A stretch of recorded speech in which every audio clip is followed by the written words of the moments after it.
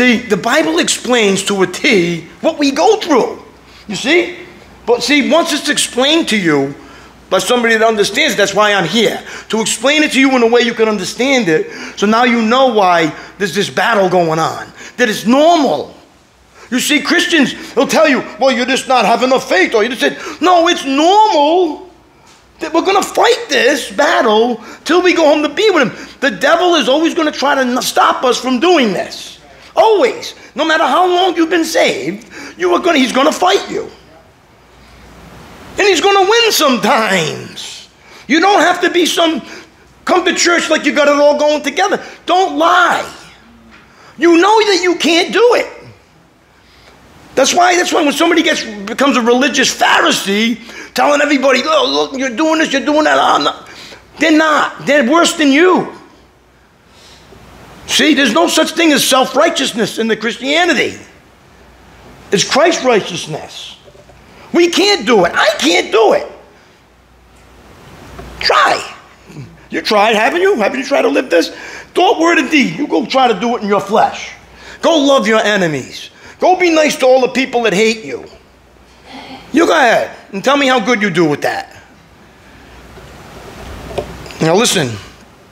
Is everybody in Galatians 5? Look at verse 16. He's saying here, Paul's talking to us. So I say, let the Holy Spirit guide your lives. Then you won't be doing what your sinful nature craves. The sinful nature wants to do evil, which is just the opposite of what the Spirit wants.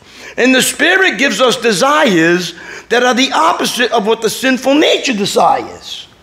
These two forces are constantly fighting each other. Get it? This is fighting that's going on up here. Fighting each other. Why? Look what it says. So you're not free to carry out your good intentions. You have good intentions, but you can't carry it out because you got this conflict going on. And you've been living in the flesh for so long that it usually wins out. See? It takes time. Listen now. These two forces are constantly fighting each other, so you're not free to carry out your good intentions. Now look at verse 18. But when you're directed by the Spirit, you're not under obligation to the law of Moses. What's he saying? He says you're not under obligation to follow a bunch of rules. See, you follow the desires in your heart because you're set free and you want to please God because you love God. Not because you have to do it, because you want to do it. You don't have to. A born-again believer wants to. See the difference? The big difference of having to and wanting to. Every day I get up, I want to do the right thing. I don't want the old John to come up. But unfortunately, he does sometimes. But I have another power within me that fights back.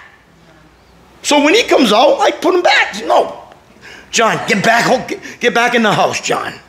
Go back home. Nobody wants you over here. You see what I'm saying? How many of us fight this battle? Am I the only one? You get what I'm saying, right? Well, if you're not trying to fight this battle, then you're going to say, well, do I have the Holy Spirit in me to fight it? This is the thing. You should always have a conviction to do the right thing as a born-again believer. Can I get an amen here? That's the evidence that you're saved. A desire to do what's good, even though you might not carry it out all the time.